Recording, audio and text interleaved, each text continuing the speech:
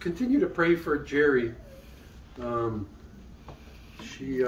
don't know if you know who Jerry is or not, but she's the sweet little old lady. She's the cake Nazi lady that makes you eat dinner before you have cake. But she had a serious fall and was hospitalized for a number of days, and now she's recuperating at home. So a serious fall, and just pray that God restores her. And then tomorrow we're going to see Franklin Graham. I don't know if you guys were listening to WMUZ this afternoon, but Bob Duco interviewed Franklin Graham and talked to him about the need for people just to know Christ. And when they know Christ, they don't live the sinner's life, and they don't go to hell. They live the better life. And it was just encouraging to hear him. Billy Graham Evangelistic Association and their division, Samaritan's Purse, they already have semi-trucks on the way to Florida to help those affected by Hurricane Ian. They do a lot of work. They've sent plane load after plane load after plane load, cargo plane loads of stuff to the Ukraine to help people in the Ukraine, and also they sent stuff to Poland to help the people of Ukraine who are fleeing to Poland. So all those countries, Russia, Ukraine, and Poland, are all borders. They border each other, so close together. And the Billy Graham Evangelistic Association, even though Billy Graham died in 2017, his son Franklin has picked up the baton and continues to carry it forward. And tomorrow he's going to be in Flint, Michigan, and it'll be good to see him tomorrow in Flint, Michigan. So he'll have a wonderful message. And hearing him on the phone, he's got the same, almost the same voice of his dad. It's almost a little scary. He sounds a lot like his dad. What's that? He looks a lot like the old man. Yeah, you can't deny that one. And he has a son named Will that looks like him too. So now the grandson's preaching as well, and so you know the apple doesn't fall far from the tree. And anyways, it's just good to see how the whole family has been involved in ministry. Never any scandals. Never. I mean, they get a lot of slack. He's been uninvited to the White House and under the current regime. But his father, I think, Billy said that he either, I think it was 16 or 17 presidents that Billy Graham personally ministered to. So quite a legacy. I mean, on both sides. I mean, over the period of time, not just one group of presidents, but ministered to both sides. Today, I want to talk about playing with fire, and can we still believe in hell? Is my message. A few weeks back, I started talking about the topic of death. We were in the book of Job for a minute, and then the last few weeks, I've been talking about what happens when you die. A couple weeks ago, we talked about death and reincarnation. Last week, we talked about purgatory and death. And tonight is a topic on the topic of hell itself.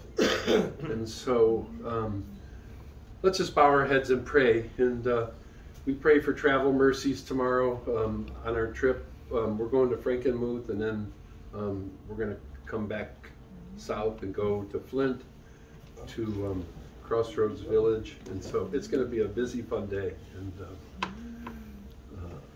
I got like 3 things on my schedule for tomorrow, so I don't know how they're all going to work out, but somehow they're going to work out. So we just pray that we'll have travel mercies. But let's bow our heads. Gracious Father, we just lift Jerry up to you.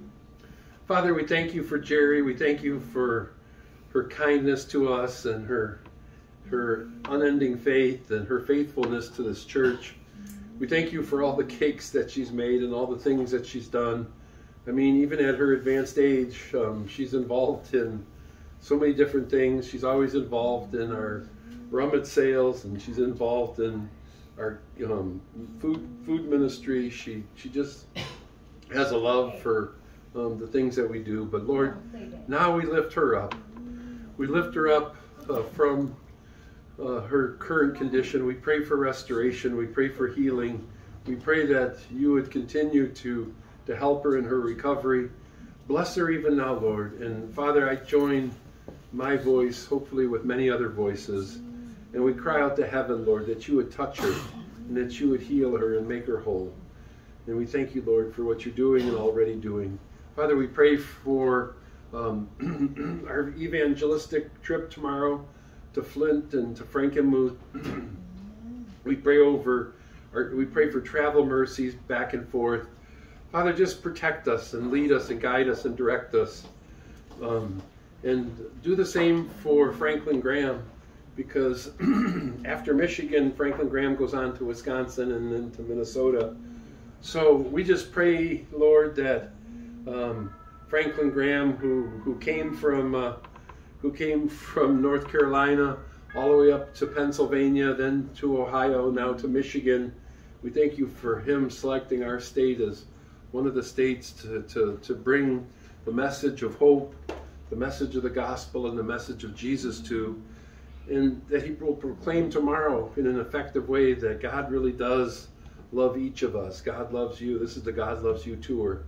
So Lord, we just praise you and thank you for their ministry. We praise and thank you for what they're doing, the whole thing, and bless the newsboys as they minister in music, the other groups that are going to minister in music, and may many hearts be touched, Lord. We just pray that hearts would be opened to the gospel, hearts would be touched by the gospel, and that you would move mightily tomorrow, Lord.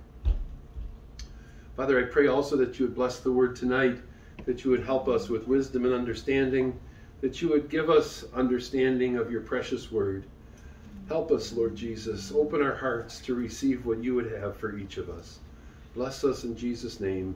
Amen. Amen. Like I said, I'm talking about hell tonight. Playing with fire is the topic or the title of my sermon. But it's easy to get to extremes when it comes to the topic of hell. Either we focus on the lurid descriptions of the damned burning and eternal torment, or people just want to avoid the topic altogether. And earlier generations tended to stress the former, you don't want to go to hell. And I can tell you today, more and more people are headed that way. Just look around and it's obvious. In the book of Matthew, it says, wide is the way, narrow is the path that leads to heaven. So if that's true, the opposite is true. And the Bible also says that hell is expanding. There's no need for heaven to expand because there's not that many people going.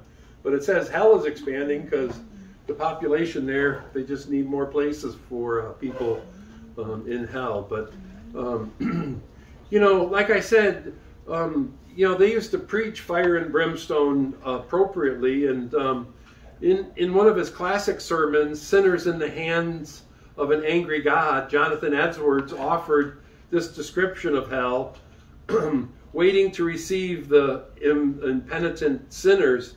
It says, the devil is waiting for them, hell is gaping for them, the flames gather and the flash around them, and they will lay hold on them, and all these things will swallow them up. Most people, they don't want to believe that version of hell. That's the fire and brimstone. Jonathan Edwards, he's long gone, but his sermons are well preserved. But he was one of those fire and brimstone kind of preachers. And he goes so far as to describe sinners as being held over the pit of hell as one holds a spider over an open flame. Needless to say, such preaching isn't very popular today. You tell people about hell and they're like, well, that's just a mythical place. It's not real. And as a matter of fact, the whole topic of hell isn't even mentioned very much in church today because the seeker-friendly churches don't want to talk about hell. They don't want to scare anybody and scare off the dollars that those people have in their pockets that they hope they leave in the offering plate. So instead of offending people and telling them the truth about sin and hell and such things that the Bible was very clear about, they just kind of avoid all those topics.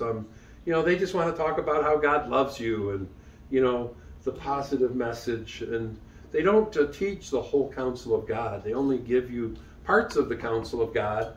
And in teaching you parts of the counsel of God and not the whole counsel of God, it leaves a lot of people not really developed in their Christian understanding of who God really is and what's the intent of this life and preparation for the next. But as a matter of fact, like I say, churches today don't really like to mention it. And even conservative evangelical churches, they prefer just to focus on God's love and the possibilities of abundant life that God wants to give to us. Then you have certain preachers, they write books about your best life and, how wonderful everything is. And just, keep buying our books and tapes and whatever. And, we live happily ever after. I don't know about everybody else. But they don't really teach the full doctrine. But hell has been rightly called the forgotten doctrine of the Christian church. And the reason it's called the forgotten doctrine is people don't like to talk about it because it scares people, as it should. And in one sense, it's not altogether bad that it's the forgotten doctrine. I wouldn't care to go to a church where the pastor made hell his favorite topic week after week, because it's only one topic, and I don't talk about it exceedingly, but it's real. And there would probably be something wrong with a person who liked to preach about hell every single week after week after week. But as I look at my own heart and think, I don't think there's a year that goes by that I don't preach on hell, but I don't think it should be preached on every single week. But the burden is to reach people, but to give them the reality check of hell is real, heaven's real, God is real. And as we found out a couple weeks ago, when we had somebody in the church that disagreed with me, we have this cancel culture that just shouts you down and doesn't really care. But at harvest time, I think you have to teach the whole counsel of God, the good, the bad, the ugly, the painful, the problemsome, the difficult. And you have to teach people that God does judge people, because the Bible does say that it's appointed once for man to die, then comes the judgment. Well, God does the judging, and you're going to go one place or the other. And so, I think the fact that heaven is real and hell is real, I think that sometimes you have to have some preaching on it so that we understand what it's all about. But hell's a hard topic to talk about because, we probably all know some people that have already gone there. So, if you want to be honest and real about it, we know that uncle or that friend that was a real devil, or that auntie that didn't live a very nice life. And so one of the big reasons why people don't talk about hell is we all know people that have gone there. And so, my goal isn't in this message isn't to convince you of anything. If you do not believe in hell, I doubt anything that I say will change your mind. Some people just think it's a mythical place, but my only goal is to declare what God says on this particular topic. Not to scare anybody, not to shake anybody, rattle anybody's cage or shake them up. I just want you to be clear what God says about this particular topic. And what you do with the truth that God has, that's between you and the Lord. You do with it as you see fit.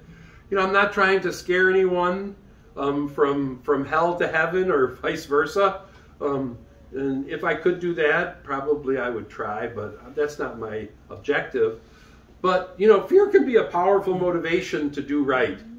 If people really understood the consequences of our sins and how much our God abhors sin itself, we would probably make different choices. We would do things differently. We would live our lives differently. But actually, that's not my job. That job is reserved for the Holy Spirit to convict us. It's the Holy Spirit's job to convict us of sin and really illuminate us. My job is just to communicate the gospel of Jesus Christ, and then you can handle that as you see fit. If you truly are a believer in Christ, you're filled with the Holy Spirit, and the Holy Spirit is the great counselor, is the great teacher, and the Holy Spirit will instruct you further in terms of these things. My goal is to just tell you the truth, and then you can deal with it as you see fit. But it's sometimes said that the doctrine of hell is kind of a stumbling block to the work of evangelism. You know, if you tell people they're going to hell, they don't want to hear about that, so they'll just, you know, especially in this cancel culture world we live in, you know, don't talk to me. You know, I don't want to hear anything about your God. And, you know, we're told that hell is indefensible, it's obsolete, hell is out of touch with modern thinking. I've heard all these things from people. You know, they don't want to hear about it. But the last point is probably certainly true. You know, hell is out of touch with modern thinking. Most people think, you know, I'm just going to do whatever I want in this life, and then I'll just, whatever happens in the next life, that's okay, because hell's not real anyways. But in a world where the very concept of truth is up for grabs, and that's the kind of world we live in, truth is relative. You know, there's no absolute truth. There's no absolute anything. Truth is up for grabs. See, the notion of an eternal hell seems fearfully outdated. I mean, why would you think that hell was real when I can just make things up and believe whatever I want? And I don't really need a God to tell me how I should believe or what I should believe. And, you know, I think that most of us, you know, we would agree that, you know, our culture kind of dictates much more than the Bible does. We don't have a biblical worldview. We don't have a spiritual worldview. You know, we have a worldly worldview. And we look at things from the context of, you know, what the newspapers say and what the politicians say and what our friends say and what the world teaches us. So we have a culture that's just sensitive to the culture itself. But, you know, we have to find ways to say things so that people actually hear the truth. You know, God's word is the truth, and we have to preach the truth, whether people appreciate it or not, whether they receive it or not, whether they accept it or not, because it says that even in the Bible that preachers are held to a higher standard. I don't want to get to heaven someday and, you know, God say, well, you didn't really tell them, you know, or you sugarcoated it so much they didn't even think hell and heaven were even real, you know. You just talked about God's love every week and never told them about what happens to people that sin and are unrepentant. But this presupposes that, you know, that we will be true to God's word even when it isn't popular. And, you know, I have people get in my face on a regular basis. It happened in public here, like I said a couple weeks ago. For those of you who were here, you heard it and seen it. But people will get in your face when you tell them the truth that they don't like. I mean, they'll shout you down, they'll shout you out, they'll do all kinds of things, and that's just the way it is. I mean, because it isn't popular and it's not comfortable to them, you know, that's the way it is. But you know, I got to tell you, it's not easy. It's not easy to talk about hell, but you know, it'd be a lot easier just to say, well, you know, we're not going to talk about that. That's just one of those hard doctrines, and God doesn't send people to hell. And in reality, God doesn't send people to hell. You know, we choose hell for ourselves. When we reject God and we live a sinful life and, you know, we do things our way instead of God's way, we send ourselves to hell. God doesn't send anybody to hell. In fact, God has a mechanism to avoid hell. It's called a relationship with His Son, the Lord Jesus Christ, and you have to embrace that if you want to avoid those fires. But, you know, a lot of people in our church smoke, so I think a lot of people like the smoking section, and they want the smoking section in the next life. I'm not sure, but, you know, I'm just guessing. I think it's funny. You guys, well, John thought it was funny. But, you know, instead of avoiding the topic, Jesus felt free to raise the topic of hell. And so if Jesus felt comfortable and free to talk about the topic of hell, if it's a biblical topic, I think the church should talk about it as well. But an interesting thing is a recent poll said that 89% of Americans say they believe in heaven, you know, and only 53% believe in hell. So a lot of people think they're a lot better than they really are, because, I mean, if 89% of Americans believe in a real heaven, but only 43% believe that there's a hell, there's pretty much a big division in thinking, or a problem with thinking. But the interesting fact is that the number of Americans who claim to believe in hell, is such in disparity to the other number of the ones that believe in heaven. And it was funny because no one knows, why people believe what they believe, but a lot of people, they haven't been properly churched. They haven't been churched. They don't go to church. They don't have good doctrine. They heard this from so-and-so. They heard that from so-and-so. So-and-so might be a Jehovah's Witness and told them that, and the other one, it was funny because I just talked to a lady a couple days ago, and she said, the Mormons, were in the South Warren neighborhood all summer long, and she says, their Jesus is better than your Jesus. And it's like, well, who's their Jesus? Oh, he's a great prophet. It's like, well, you don't even know Jesus. Not the Jesus of the Bible, not the biblical Jesus. But, I just thought it was interesting. But it's just interesting how some people can be so misled into their thinking. Two guys drive by with white shirts, ties, and a little name tag on their bikes, and all of a sudden their Jesus is better than the other Jesus. It's kind of amazing. And this is a person that a number of years ago used to come here for food, but has never come to church, so they don't have any good grounding in terms of what real theology is all about anyways, in my estimation.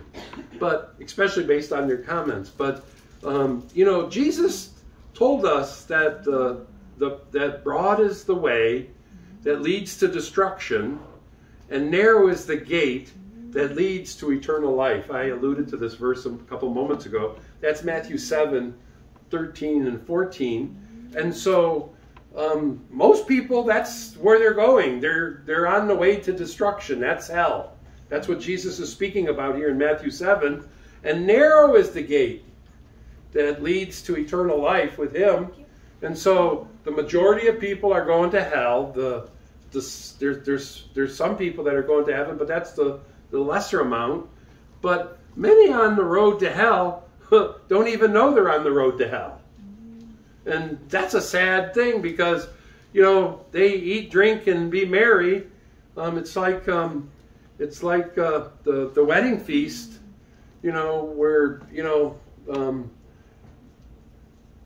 they got locked out because they weren't ready. And they were locked out. The doors were never opened. They weren't prepared. The virgins weren't prepared, so they didn't have oil, so they went to go get prepared. And in the meantime, the doors were closed. Too late for them. And that's definitely a parable that relates to heaven. But there's only two possibilities regarding hell. Either it's real or it isn't. Those are the only two options. If it's real, then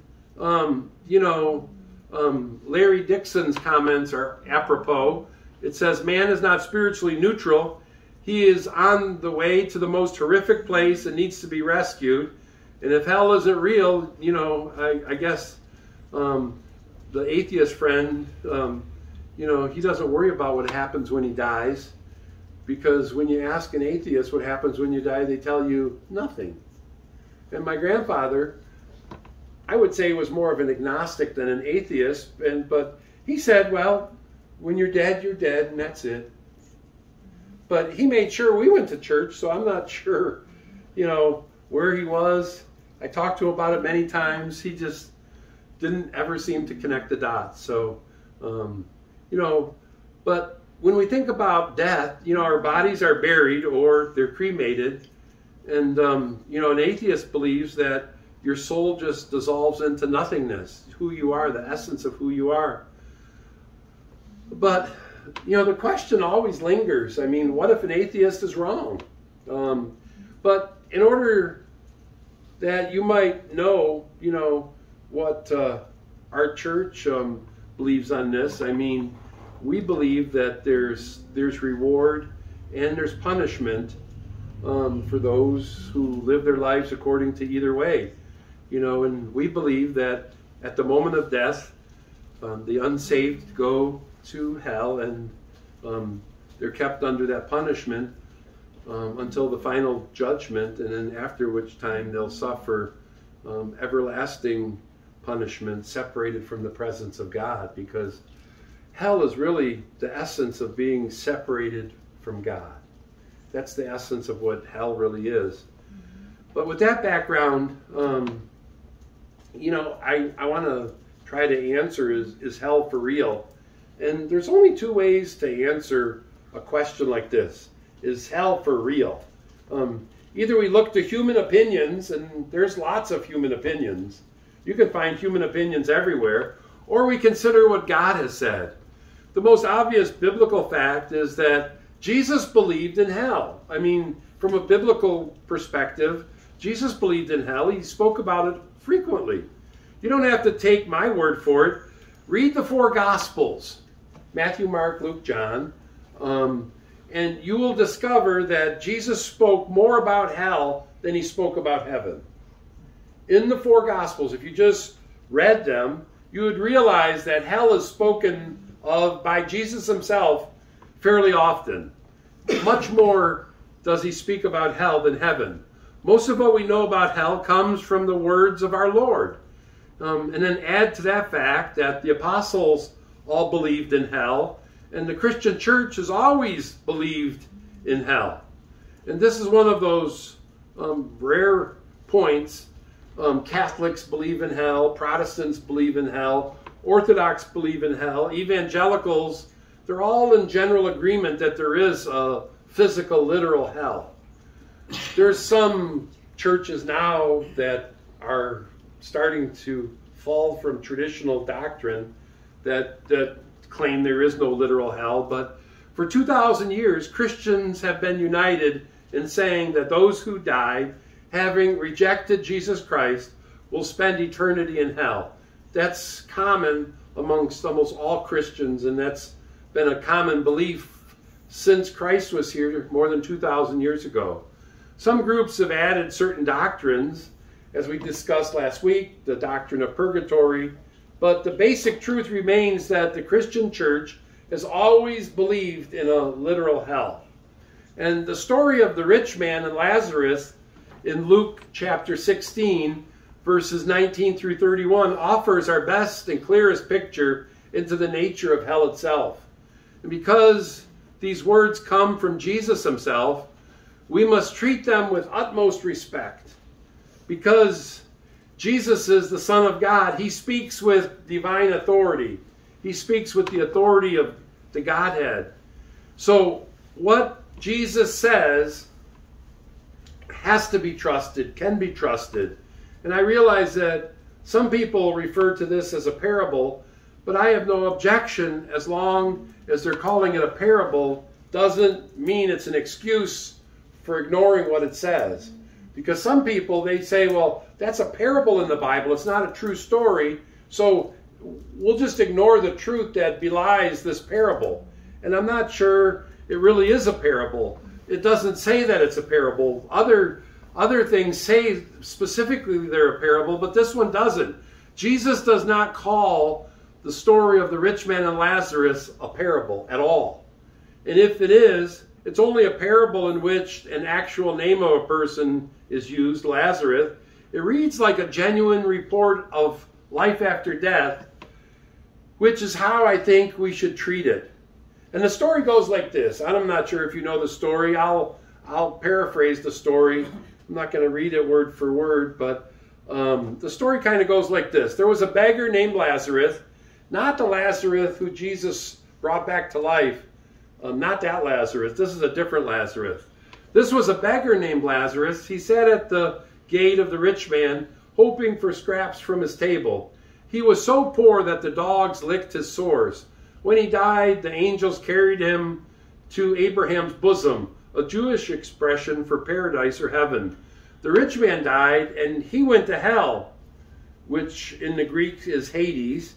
And even though his body was buried, the rich man's soul still existed and somehow maintained its sensory perception. In the flames of hell, he saw Abraham and Lazarus far away, and he made a request. Father Abraham, have pity on me, and send Lazarus to dip the tip of his finger in water and cool my tongue, because I'm in the agony in this fire. That's Luke 16:24.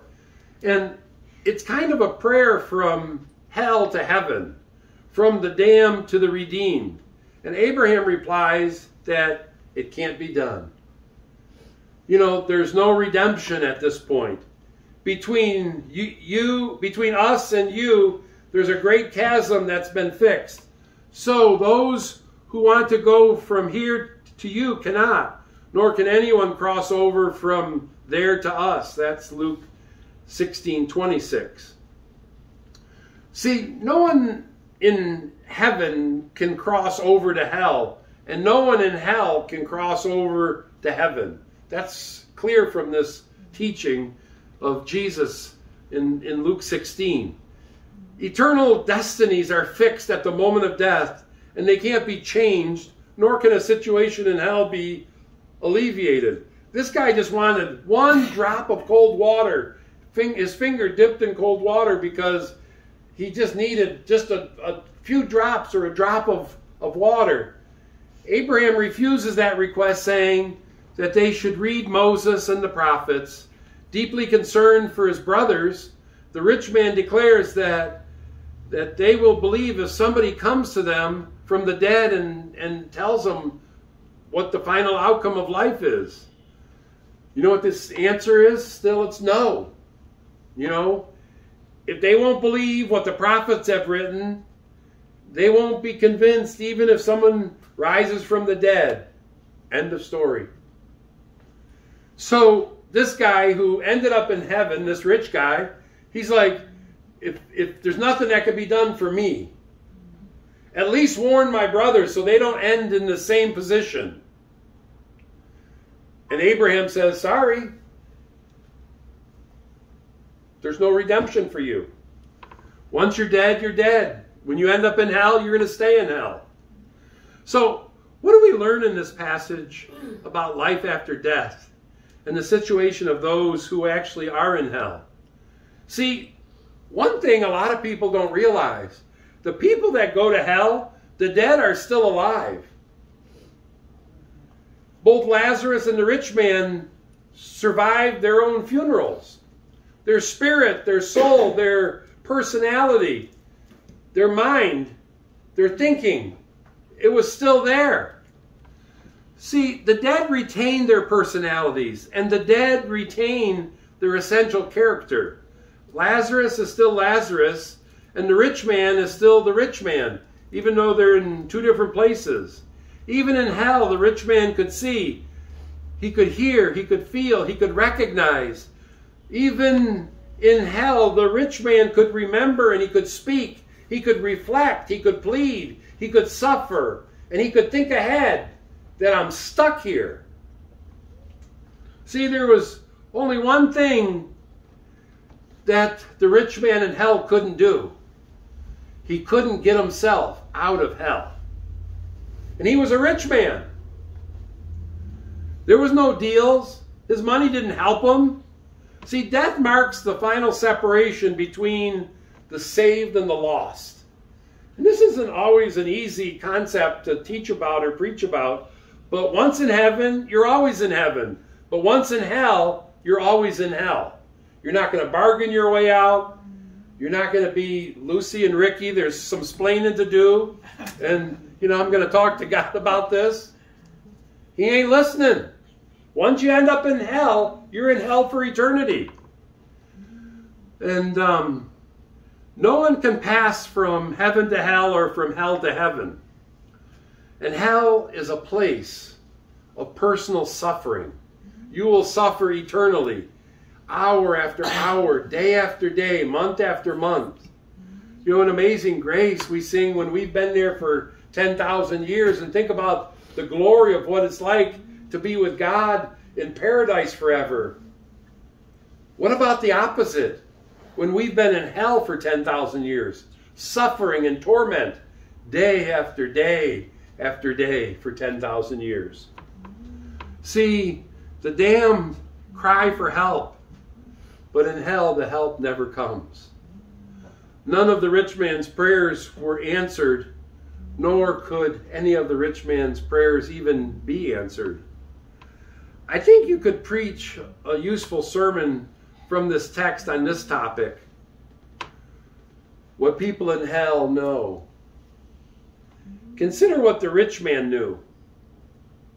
See, once you get to hell, you wish you weren't there. But it's too late. So if there was a sermon, what the people in hell know, consider the things that the rich man knew after the fact. He knew that there was no way out for him. Period. He knew his brothers could avoid hell if they repented. And thirdly, he knew that someone needed to warn them about the danger that they were in facing hell. Here's a case where a man in hell has more evangelistic fervor than some Christians on earth. I want to tell my brothers. He probably thought after his brothers, he probably was close to his brothers. I want to warn them so they don't end up where I'm at. And then he probably thought about the rest of his family and friends. I got to tell them. I got to figure out how to connect with them. But it's too late. See, is hell for real? If the words of Jesus are taken at face value, the answer has to be yes. See, if you take the words of Jesus at face value, heaven's real, and so is hell real. So, in recent years, there's been a growing debate in Christian evangelical circles, and some well-respected Bible scholars, they've argued in favor of annihilationism. It's the view that at some point after death, the unsaved are redeemed by God, and they just simply are incinerated because of the flames of hell, and then they simply just cease to exist. It's argued that annihilationism is far preferable to the traditional view of hell, because the traditional view of hell, it's a place of eternal torment. Decades and decades and centuries and so on. But some say that the doctrine of eternal hell is immortal and makes God look vindictive. But once again, our only source of information is this. What does the Word of God teach? What does the Word of God tell us? Here are some of the biblical words and phrases associated with hell. Smoke, fire, burning, torment, a bottomless pit, everlasting prison, wrath, weeping, wailing, gnashing teeth, unquenchable fire, eternal fire, the second death, damnation, the furnace of fire, blackness and darkness, and burning sulfur. These images and symbols do not sound like annihilation to me. Consider what Matthew, the Gospel of Matthew 25:46 says. Then they, the unrighteous, will go away to eternal punishment, but the righteous to eternal life. There's only two options. See, in Matthew 25:46, it's very clear. They, the righteous, will go away, the unrighteous rather, will go away to eternal punishment, but the righteous to eternal life. In the Greek, the same word for eternal is used in both clauses. Eternal life is truly unending. It stands to reason that eternal punishment and eternal life mean the same thing, eternal. In Mark chapter 9, verses 47 and 48, Jesus offers a very graphic description of hell. Jesus himself speaking says, "And if your eye causes you to sin, pluck it out. It is better for you to enter the kingdom of God with only one eye than have two eyes and be thrown into hell, where the worm does not die, and the fire is not quenched. So he says if your eye bothers you, you should pluck it out. See, a lot of us play with sin. You know, we don't think sexual sin's a big deal. We don't think lying's a big deal. We don't think stealing's a big deal. We don't think anything's a big deal. We don't, you know, God didn't pull out his AK-47 and blast me today, so that's not a big sin. He didn't pull out his heavenly taser and zap me. Yeah, I got away with it. I don't think anybody knows. He does. God knows. God knows every single thing you do. And you know what? He's got the best high-definition films. And someday on Judgment Day, he'll play those films back for you. Your whole life. Every single sin. Every single thing you did. You think, I go to Costco, and they got these 90-inch televisions, and they got these pictures like they jump off the screen, and I'm like, well, I don't have a television that I watch, so I don't have a TV, so it's like TV's not a big thing to me. But I mean, you go to Costco, and they have these 100-inch screens, and they're only like about $1,500, relatively cheap. When they first came out, they were like $10,000. And so now they're down to about $1,500 for the greatest and latest TV. And I mean, the picture is just amazing. And, you know, God will show you the story of your life someday on a screen just like that. But think about what Jesus said here. He says that the worm does not die. The concept of the worm comes from the burning trash dump called Gehenna in the Hinnom Valley outside of Jerusalem, where the trash was. While the fire burned around the clock, so did the worms crawling through the decaying garbage and refuse, and it never seemed to die. The worm speaks of the internal torment of the guilt-ridden conscience and of the evil desires that can never be satisfied, while the fire speaks of the eternal torment of hell. In the book of Revelation, chapter 14, starting at verse 9 through verse 11, this should also be considered in this regard. Because here it says that a third angel followed them and said in a loud voice, "If anyone worships the beast and his image and receives his mark on his forehead or on the hand, he too will drink the wine of God's fury, which has been poured full of strength into the cup of his wrath. He will be tormented with burning sulfur in the presence of the holy angels and of the Lamb, and the smoke of their torment rises forever and ever. There is no rest, day and night, for those who worship the beast or his image, or can anyone who receives the mark in his name." So for those young people that like to sleep a lot, hell has no rest. You ain't going to sleep. You ain't going to get a comfy blanket. You ain't going to stay into bed till noon. You're going to be awake 24/7, tormented day and night. That's what the Bible teaches. I mean, if that's not a wake-up call, I don't know what's a wake-up call. Think about this. There's no rest, day or night, for those who worship the beast or his image, or anyone who receives the mark of his name. Those who follow the beast, the Antichrist, they'll be tormented for all eternity. These verses seem incompatible with the whole idea that, you know, there's some inhalation or, you know, we just get wiped out at some point. Finally, we should know Revelation 20, verse 15. It said, "If anyone's name was not found written in the book of life, he was thrown into the lake of fire." See, when you become a Christian, when you become a believer in Jesus Christ, when you are a true son or daughter of Jesus, your name is written in the Lamb's book of life. And if your name is not in the book, you're as good as going to hell for all eternity. The verse describes the final destination of the unsaved dead. At the great white throne judgment, they are resurrected and given their final sentence of damnation.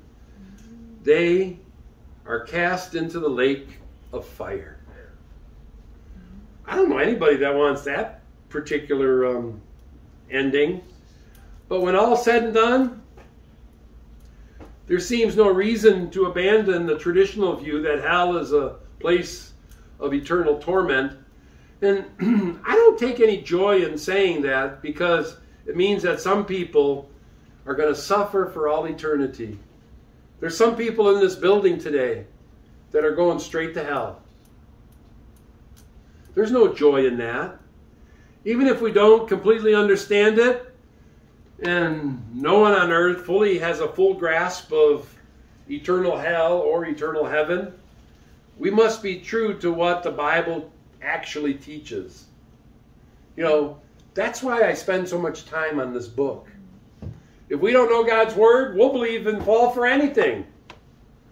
Another thing is, you know, why is hell even necessary? You know, with this question, it comes down to the bottom line.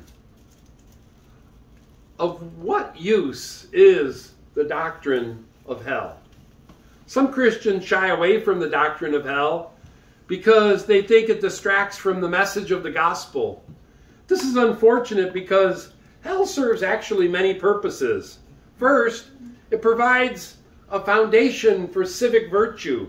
Most of us have heard that, you know, there is a heaven to gain and a hell to shun. The doctrine of hell promotes right living because it teaches us that our actions have consequences. Our choices have consequences. See, we live in America. We think, well, I can just pretty much do anything. As long as I don't get caught, I'm good.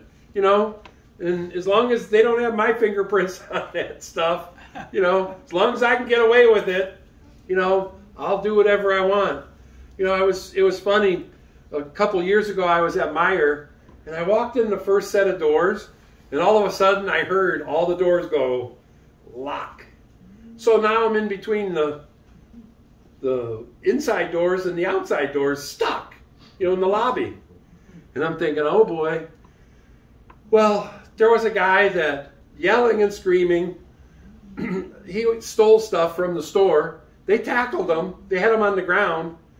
And they said, sir, just stand over there to the side. You know, we're going to cuff, the one guy says, we're going to cuff this guy. And then when the cops come, the cops will put their cuffs on him and take him away. And, you know, this guy, they're pulling stuff out of his pockets that he stole. I didn't steal anything. You guys planted that stuff on me. Huh? I mean, you're in the lobby of the store and it's all loaded in your coat pockets. But he didn't steal anything. You know, so not only do we steal, but then we lie about what we do, and it just gets worse and worse. Don't worry about what it says in the book of Revelation, you know, liars go to hell. Ouch. You know, because some people think, you know, I mean, in America, politicians lie, lying's a national pastime. You know, if I can lie and get away with it, you know, and then we tell 16 more lies to cover the first lie, and then we tell another 15 more lies to cover the first 16 lies. You know how it goes. But, I mean, technically, I mean, the concept of hell should provide virtue in our lives, thinking, I want to be good. You know, if we sin with impunity in this life, then in the next life we'll pay heavily for our misdeeds. Most people don't realize that. In the ultimate analysis, without God, there's no persuasive reason to be good. I mean, if there's no God, there's no reason that we should be good. You know, why would we live a life to please God if there is no God? If there is no God, we just live a life that I can do anything. All things are permissible. Without a God, I mean, without God, you know, there's no consequences. Don't have to worry about it. You know, don't have to worry about it at all. But if we want moral renewal and God knows this nation needs moral renewal, we must recapture the concept that some things are right and other things are wrong. But the Bible tells us in the last days we'll call evil good and good evil. That's the life we live now. Things, when I was a kid, just 45 years ago. 45 years ago, I would have been 15 years old. Half the nonsense that you see today, it didn't exist then. When I was a kid, there was never a school shooting. Right. Never. Ever. Right. School shootings never existed in America when I was a kid. All the evil, same-sex marriage and all this other nonsense, abortion, killing 63 million babies. That only started in 73, legally. And now they don't call it murder or abortion. Let's call it reproductive freedom. What freedom does the baby have? The baby gets murdered, and he's the innocent party. Separate heart, separate mind, separate hands, separate feet, separate body, different blood type than the mother, but it's my body, my choice. Well, the body that's in you isn't your choice, because the choice should have been made when you sleep around, before you sleep around, knowing what the consequences are. Once you create life, that life inside of you has a heartbeat within the first 10 weeks. A real heart that beats independent of the mother. So it's not your body, your choice. It's a separate body, a different body. It's a body that's inside of your body. But, we just say all kinds of stupid stuff to justify our sinfulness. But, I spoke about this just the other day.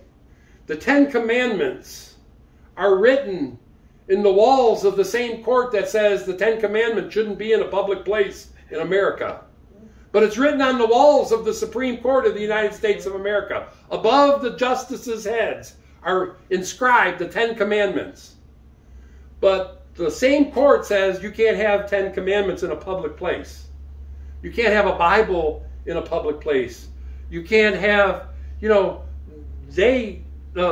U.S. military ruled at one of their military hospitals that they had to get rid of all Bibles because people found Bibles offensive. You can have the Quran, but you can't have a Bible in one of the military hospitals. I just read about that a couple weeks ago. How crazy is that? We're getting more and more godless every single day. We tolerate other religions, but Christianity got to snuff that out. They threw Bibles out of school. They threw prayer out of school. And look at the mess we have in our schools. See, if we really understood this, we'd return to the ancient principles of reward and punishment. Truth is grounded in God. Morality is grounded in God. Justice is grounded in God. The other funny thing is, if you go to the great rotunda in Washington, you know who the center statue is in the great rotunda? It's not a president, it's Moses, the lawgiver. And all the other statues face him. And then they say, well, this wasn't a Christian country. That's, we've thrown God out of everything and we believe what we want to believe. But to this day, Moses is the center statue in the great rotunda in Washington, D.C. Moses, the lawgiver. He's the first guy that had a tablet, by the way. Matter of fact, he had 2. But, if there is no God, then there's no heaven, there's no hell, and there's simply no reason to be moral.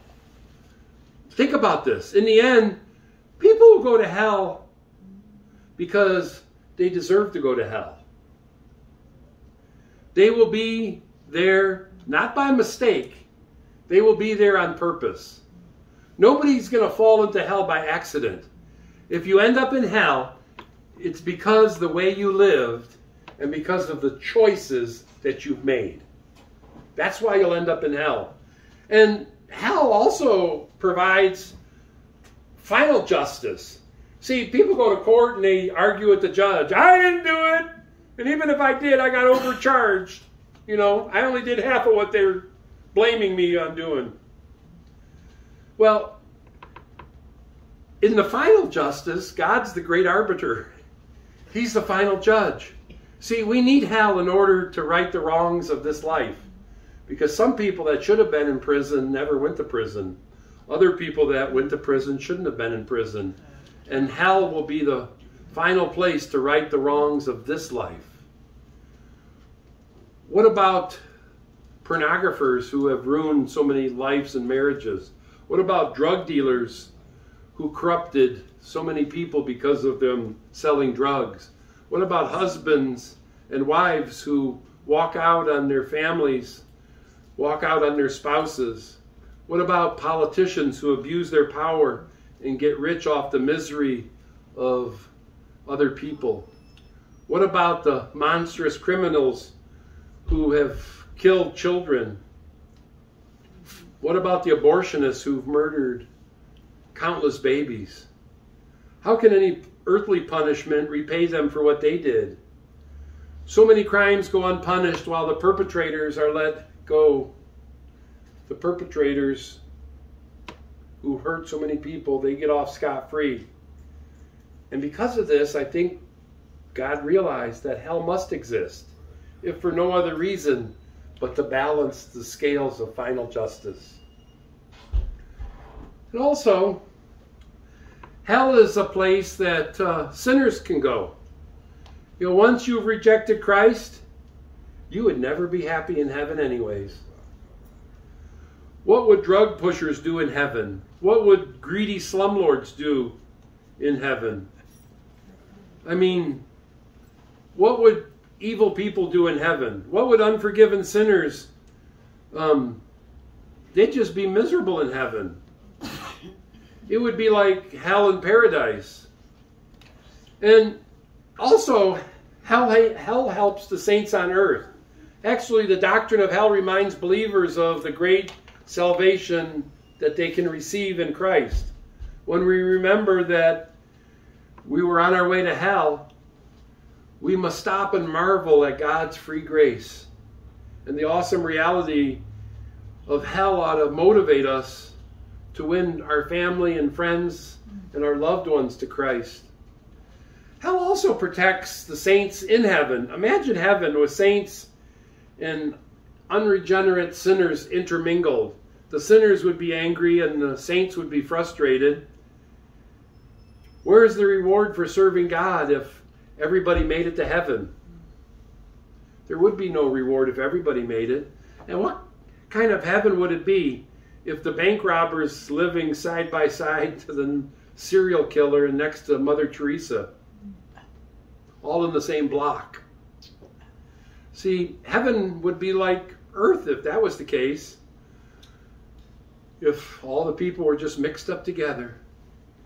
And then another thing that hell does is it demonstrates the greatness of our God. If we don't find ways to fully see it right now, the reality of hell will make manifest God's glory in the ages to come. See, hell proves that God is both holy and just, and that he truly does keep his word. We know from a literal heaven, a real heaven, and a real hell, a literal hell, that God keeps his word. I believe the saints will one day praise the Lord as he judges sinners, and that all his ways are right and all of his ways are absolutely true. Occasionally someone will ask me, you know, is the fire of hell real or is it just symbolic? The answer is, of course, yes. It's yes in the real sense that there is something that corresponds to fire and brimstone in hell. And yes, it's symbolic in that it's a non-consuming fire that burns in total darkness. Typical of those who favor a real literal interpretation is the quotation from Charles Haddon Spurgeon, the great London pastor in the 19th century. He says this: "There is a real fire in hell as truly as you have a real body. A fire exactly like the one which we have on earth, except this: it will not consume you, though it will torture you. You have seen asbestos lying amid hot red coals, but not consumed. So your body will be prepared by God in such a way that it will burn forever without being consumed, with your nerves laid raw by the searing flame, yet you'll be desensitized for all its raging fury, the acrid smoke and the sulfurous fumes searing your lungs, choking your breath. You will cry out, mercy, but you'll never see mercy because no mercy will ever come once you're in hell. So you'll cry out for mercy, no mercy will come. Quotations like this actually could be multiplied from older authors. Modern-day theologian R.C. Sproul says that the images of fire and brimstone are symbolic in the sense that they point to something else. However, in this case, the reality must be greater than the symbol, not less. He suggests that whatever hell is, it's so terrible that the people would pray for literal fire and brimstone instead. And I think that all puts this in proper perspective. They would like to just be consumed and killed instead of just tortured by the fire that rages on forever. Several hundred years ago, there was a French philosopher, Pascal. He put forth his famous wager regarding the Christian faith. It's an imaginary conversation between a Christian and a non-believer, and it goes like this. Suppose that atheism is right and Christianity is wrong. In the end, I've lost nothing by believing in Christ, since my faith gives me hope and comfort in this life, and the atheist has gained nothing because he believes that death ends it all. But suppose that Christianity is right and the atheist is wrong.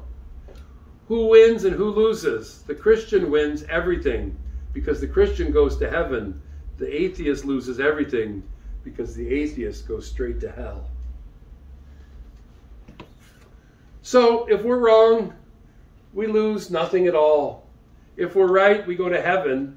But those who reject Christ, they run that terrible risk that hell is real.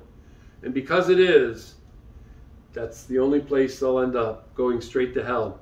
Each person who hears these words, they must make an intelligent decision, an informed decision about heaven and hell.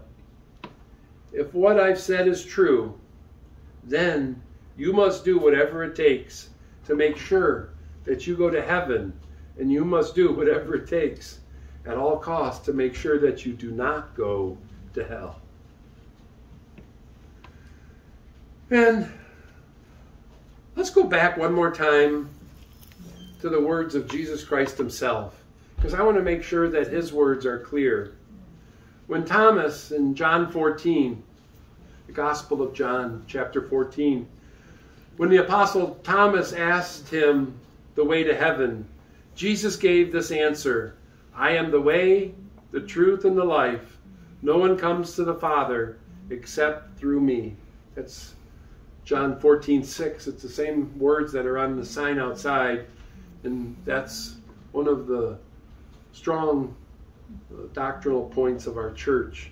The way to heaven is narrow. The way to heaven is so narrow, it's as narrow as the cross. Only those who trust Jesus Christ as Savior and Lord will enter the gates of heaven. There's two truths I know about myself with complete certainty. First, I ought to go to hell because that is where I belong. In 1,000 ways, over 10,000 days, I have sinned against God in word and deed. I deserve his punishment because my sins are great. But the second truth is greater than the first. I'm going to heaven because Jesus Christ went to hell on a cross for me. You see, Jesus paid the price. He took my punishment so I could go free. Let me say it this clearly. You don't have to go to hell. God has provided a way of escape for you.